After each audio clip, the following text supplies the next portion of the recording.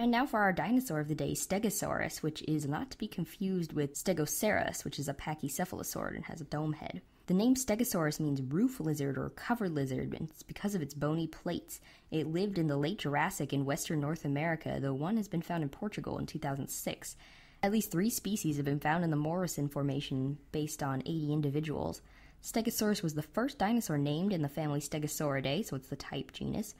And in the family Stegosauridae, Stegosaurus is the largest. Stegosaurus was found during the Bone Wars. Charles Marsh named Stegosaurus armatus in 1877, the type species, based on fossils found near Morrison, Colorado. At first, Marsh thought it was an aquatic animal, similar to a turtle, and the name roofed lizard comes from Marsh thinking the plates were flat on Stegosaurus's back, like shingles on a roof. Lots of Stegosaurus fossils were found, and Marsh wrote many papers, and like with many dinosaurs, at first multiple species were named, but now there's only a few valid ones. Stegosaurus armatus, the armored roof lizard, was named based on 2 partial skeletons, 2 partial skulls, and 30 fragments of individuals. It had 4 tail spikes, Marsh originally thought it had 8, and somewhat small plates. It was about 30 feet or 9 meters long. It's the longest Stegosaurus species, and it's been found in Colorado, Wyoming, and Utah in the Morrison Formation. Stegosaurus ungulatus, which means hoofed roof lizard, is another species.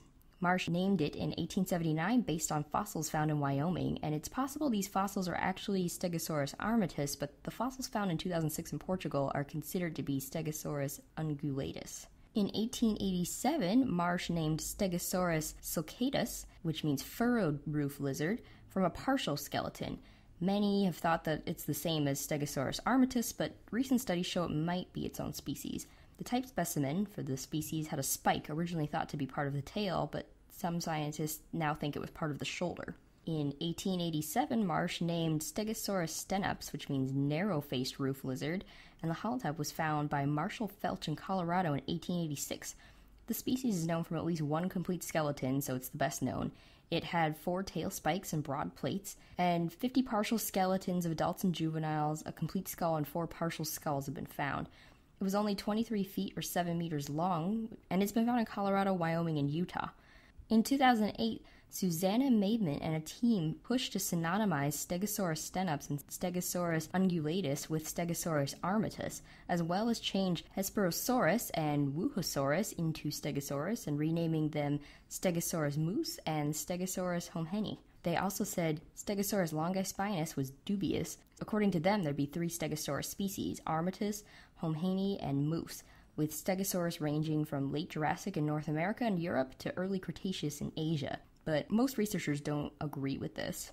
Some nomina dubia, or dubious names, and junior synonyms include Stegosaurus affinis. Marsh described it in 1881, but it was based on only a pubis. Stegosaurus laticeps.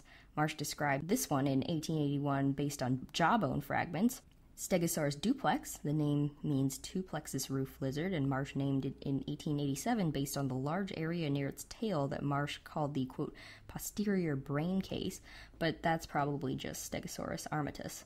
So it seems researchers have come to an agreement on Stegosaurus longispinus, at least it's a former Stegosaurus, Charles Gilmore named it, and it's now the type species of the genus Natronosaurus. Other former Stegosauruses include Stegosaurus madagascarensis, which was described in 1926 based on teeth found in Madagascar, but is now considered to be something else like a hadrosaur or ankylosaur. Stegosaurus marshi, described in 1901 and renamed Hoplitosaurus in 1902, and Stegosaurus priscus, described in 1911 and now the type species of Loricatosaurus. Kenneth Carpenter and Peter Galton published a couple papers in 2010 that Stegosaurus stenups may be a better type species than Stegosaurus armatus, since it's the best known, the most well-studied, and has the most fossils as well as a near-complete skeleton. Carpenter said there's debate on the number of valid species, and if you're a, quote, taxonomic clumper, you may only see one Stegosaurus species as valid since there can be so much variation in one species, like how all dogs belong to Canis lupus familiaris. Yeah, I wonder what Jack Horner would think about that. He might try to lump them together. Maybe. Most Stegosaurus fossils were found in the Morrison Formation. The Morrison Formation was semi-arid with wet and dry seasons and flat floodplains, and vegetation included conifers, ferns, green algae, fungi, mosses, horsetails, cichlids, and ginkgos. And tree stars. Other dinosaurs included Allosaurus, Torvosaurus, Brachiosaurus, Apatosaurus, Diplodocus, Camarasaurus, Camptosaurus, and Dryosaurus, and Stegosaurus was often found near Allosaurus, Apatosaurus, Camarasaurus, and Diplodocus. Other animals that lived in the area included snails, frogs, rayfin fish, turtles, salamanders, pterosaurus, and early mammals. Matthew Mossbrucker found tracks that showed Stegosaurus may have lived in herds among a number of different age Stegosauruses. One set of tracks had 4 to 5 baby Stegosauruses moving together, and another had a juvenile track with an adult track over it. Stegosaurus had pebbly throat armor. There were lumps under its neck to help shield it from predators, including Allosaurus and Ceratosaurus. Marsh at first thought Stegosaurus was bipedal because its forelimbs were so short, but then in 1891 he decided it was too heavy to walk on just 2 legs. Some scientists, however, think Stegosaurus may have been able to rear up on its hind legs using its tail to support its weight so it could eat higher up plants. Because its forelimbs were shorter than its hind limbs, it had an interesting posture. It probably kept its head low to the ground, so it probably ate low-lying plants, and had a stiff tail high in the air. Stegosaurus' center of mass was probably near its hind legs, and that would allow it to spin more quickly and get its tail in between it and a predator when it needed to defend itself, which reminds me of a barrel racing horse. I don't know how many people have actually seen this thing, but there's this event where you run a horse around barrels, and the way you breed them is to have huge hind legs and all the weight near the back, because that helps them turn around corners more quickly. However, Stegosaurus probably couldn't walk that fast, otherwise its back legs would overtake its front legs, so it probably had max speeds of 4 to 5 miles per hour or 6 to 7 kilometers per hour. Its hind feet had 3 toes, and its forefeet had 5 toes, though the inner 2 toes had a blunt hoof. Stegosaurus and its relatives were herbivores, but it had different teeth and jaws compared to other herbivores, so it may have had a unique feeding strategy. Stegosaurus had peg-shaped teeth, not grinding teeth, and its jaws could only do up and down movements, and there's also no evidence that they swallowed gastroliths, so it's not clear exactly how they ate their food. It didn't have front teeth, instead it had a horny beak, which may have been easier to eat low-growing vegetation. Its teeth were small, flat, and triangular, and Stegosaurus possibly had cheeks to keep food in its mouth. In 2010, scientists did a detailed computer analysis of how Stegosaurus ate using 2 3D models of Stegosaurus teeth. They also calculated the bite force and found that it was less than half the force of a Labrador retriever, so although it could bite through small young branches, it could not bite through anything over 12 millimeters in diameter. About half an inch. Fossilized Stegosaurus teeth show more wear on the sides that were sharpest, so Stegosaurus probably bit on a plant, pulled back its head, and then the teeth cut through the vegetation. It probably ate mosses, ferns, horsetails, cichlids, and conifers, and it wouldn't have grazed on grasses. There was no grass around until the late Cretaceous after it went extinct. Stegosaurus was up to 30 feet or 9 meters long, about the size of a bus. In 1994, a subadult Stegosaurus was found in Wyoming. It was 15 feet or 4.6 meters long, 7 feet or 2 meters high, and weighed 2.6 tons or 2.3 metric tons, and you can see it on display in the University of Wyoming Geological Museum. A 90% specimen was found in 2003 in Wyoming by Bob Simon, president of the Dinosaur Excavation and Preservation Corporation, Virginia Dinosaur Company, and Dinosaur Safaris. It weighed more than 5 short tons, 4.5 metric tons. Stegosaurus weighed more than 5 short tons, or 4.5 metric tons, but its brain was about 80 grams, which made people think for a long time that dinosaurs were not that smart, since Stegosaurus was one of the earliest ones found, until more recently, around Jurassic Park, when that came out in the early 90s. Yeah, and then they showed some other dinosaurs that were smarter, even though they still showed T-Rex not being able to see movement, which always makes me laugh.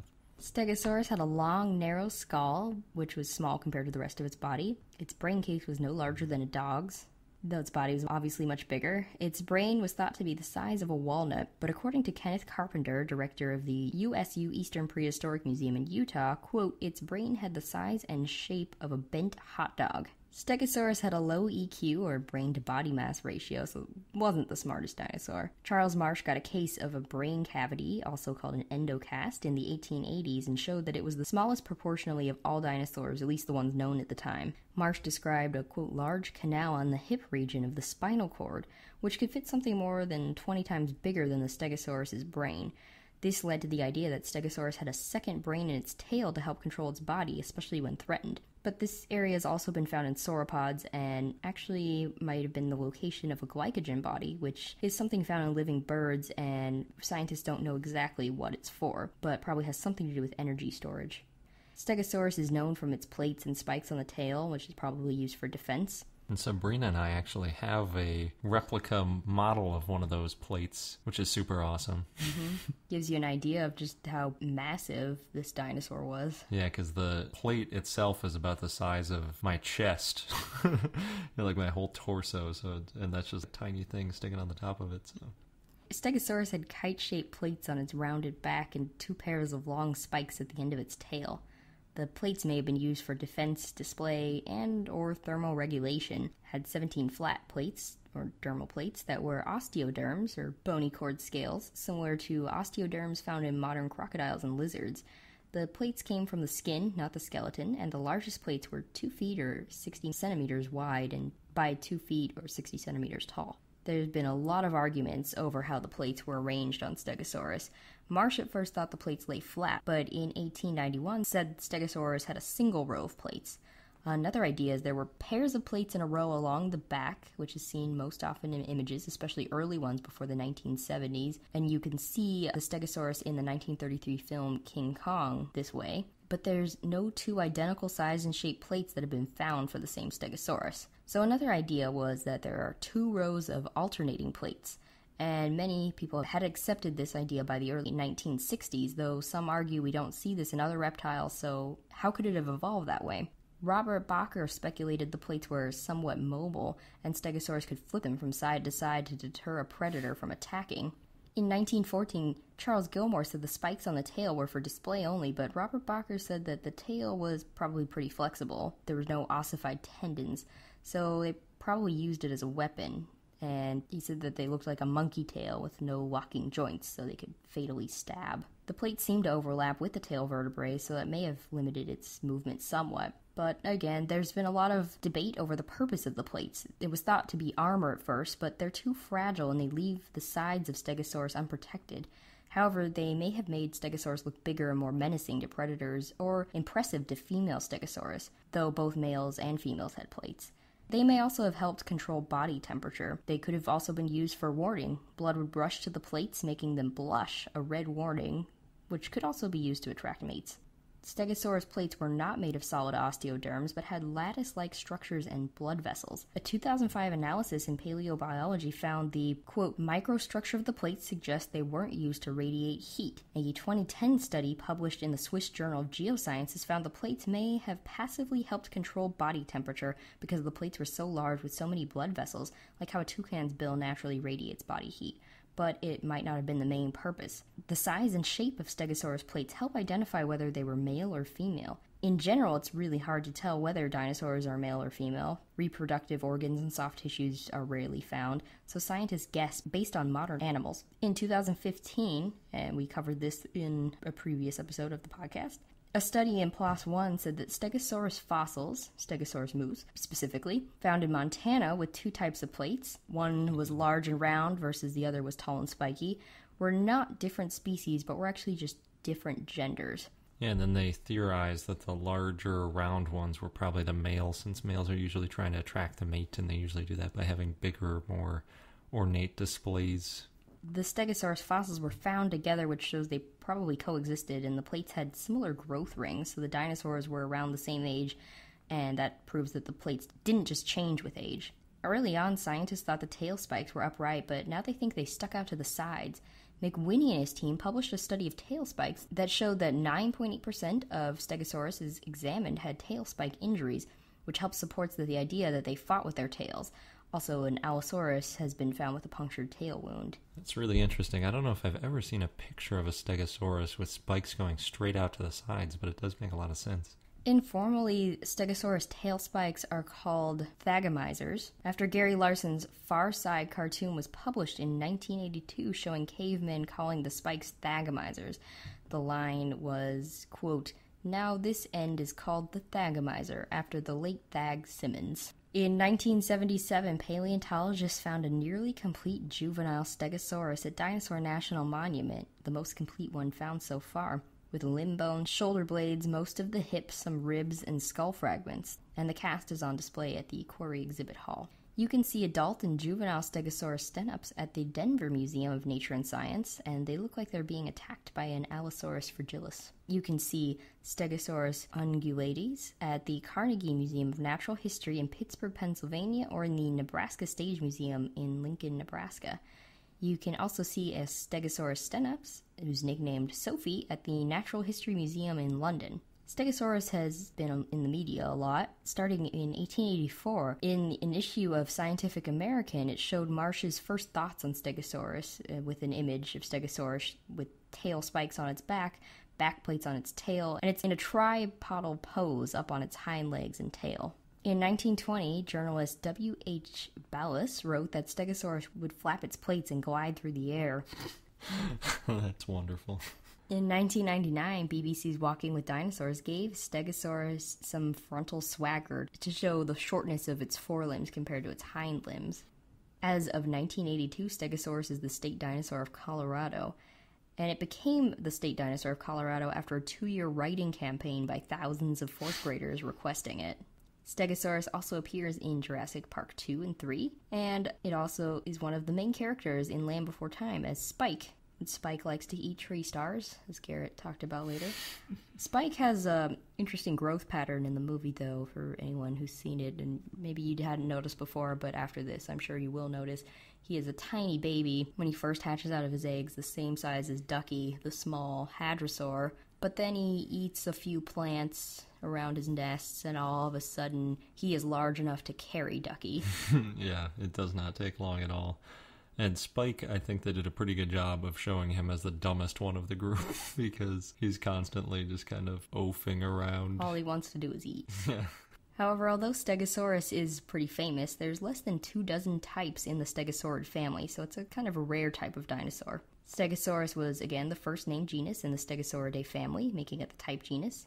Its closest relatives were Wuhosaurus from China and Kentrosaurus from East Africa. Stegosauridae is one of the 2 families in the infraorder Stegosauria. The other family is Huayangosauridae, and Stegosauridae skulls were shallower compared to Huayangosauridae, and there was a bigger difference between its short forelimbs and long hind limbs, and it had larger plates and tail spikes. Huayangosaurus is the only genus in Huayangosauridae, and it lived 20 million years before Stegosaurus. One lived 190 million years ago and had features of both stegosaurs and ankylosaurs. Stegosauria is in the suborder Thyreophora, which are armored dinosaurs that includes ankylosaurs. Stegosauridae is further divided into 2 subfamilies, Dacentrurinae and Stegosaurinae. Stegosaurinae are the larger ones. The earliest stegosaur is Lexovisaurus from England. Other small, lightly armored dinosaurs related to Stegosaur's direct ancestor include Emmasaurus from Germany, which is a small quadruped, and Scutellosaurus from Arizona, which was bipedal. A trackway of an early armored dinosaur from 195 million years ago was found in France. Stegosaurids lived in the late Jurassic to early Cretaceous. They were usually large, and the front legs were shorter than their back legs, so they were slow. They could probably shear branches with their teeth, and of course they're known for their plates and tail spikes.